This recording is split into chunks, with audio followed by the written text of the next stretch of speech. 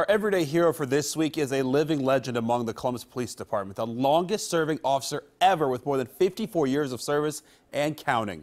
Lieutenant Karl Barth has been around for quite some time, and that has allowed him to see some very cool things. He keeps not just you and I safe, but some very important politicians as well. From mayors and governors to senators to presidents. In fact, Barth has shaken the hand of every president since John F. Kennedy.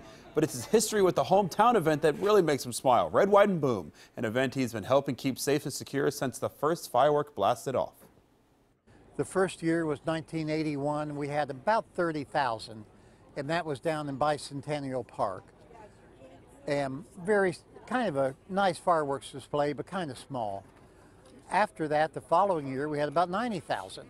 So it jumped in size. To see that grow from a little thing to what it is today, all those people downtown, and just to see the city of Columbus change like it has as well, that's huge. I mean, what a big difference. He's been an integral part of that. You know, what's really nice about it is you don't have to reinvent the wheel every year. I mean, he already did that years and years ago. And to have that institutional knowledge that Karl has is invaluable. Now, Barth is moving a little slower due to some recent surgeries, but his mind just as sharp as he begins to prepare for the many other festivals in town and, of course, the impending presidential candidate visits that are sure to come right here to the capital city. Congratulations, Karl.